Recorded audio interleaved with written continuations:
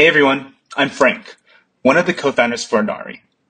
Inari is the AI-powered hub for unifying your customer feedback and generating new product insights. Instead of manually sifting through hundreds of pages of user interviews or thousands of pieces of customer feedback, you can use Inari to automatically highlight useful quotes, categorize sentiment, generate insights, and prioritize your product backlog.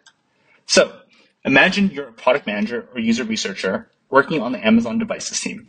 You're conducting anywhere from 5 to long user interviews per week. Your team is getting hundreds of support tickets from Zendesk per month, and your listings are receiving thousands of customer feedback reviews per quarter. You're starting to draft your quarterly OKRs and want an overview of what the main problems and opportunities are. But it's a huge hassle to manually comb through all of your feedback, pull out quotes, and organize everything into something understandable. Inari handles all of this for you. So, as an example, I uploaded this CSV of thousands of Amazon Alexa reviews from 2018, along with this long user interview from 2022 into Inari. So jumping into the reviews here. So Inari pulls in all of these into the rows and automatically analyzes every review for any interesting or useful quotes.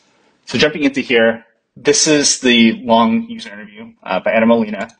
It parses through all of that content and also summarizes some of the key takeaways for us. Then it goes through and highlights any of the interesting quotes on both the raw text and the summary. And then Inari categorizes each of these quotes based on whether they're feature requests, support requests, their defects related to bugs, poor UX, distractor reasons, any praises around compliments or promotion behaviors, or also any behavioral learnings that customers want to share about what they do. Inari also scores each of these quotes based on how positive or negative the sentiment of each statement is. So once customer feedback or user interviews are added and analyzed, Inari moves on to generating key insights and trends. So let's jump to insights here. Here's an example of insights that are generated based on this Amazon devices reviews. Every insight comes with a brief overview, what category the insight is, metrics around the number of customers and highlights attributed to it, along with the average sentiment of all those highlights attached to it. All of this helps me prioritize some of the top themes that we should be monitoring and prioritizing. This feedback and review sample was particularly positive.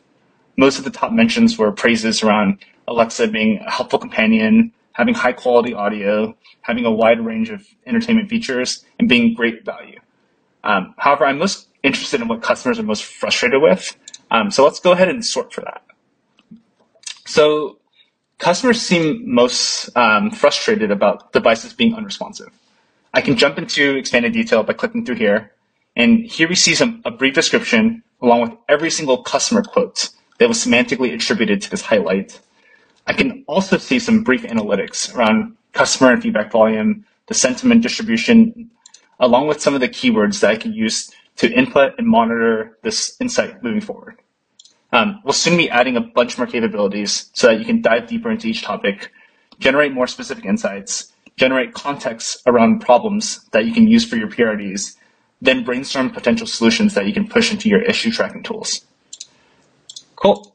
So if I want to track some of these feedback trends over time, I can jump to the analytics tab. I can get a quick sense of how much feedback is coming in, from which sources, what the overall sentiment is, and then I can kind of quickly review what the top insights are, what's moving and shaking, and what's most positive and negative. Cool. Thanks for watching. We'd love to work with any product design or research teams where Inari can be helpful for helping you stay on top of delivering the best user experience. Thank you.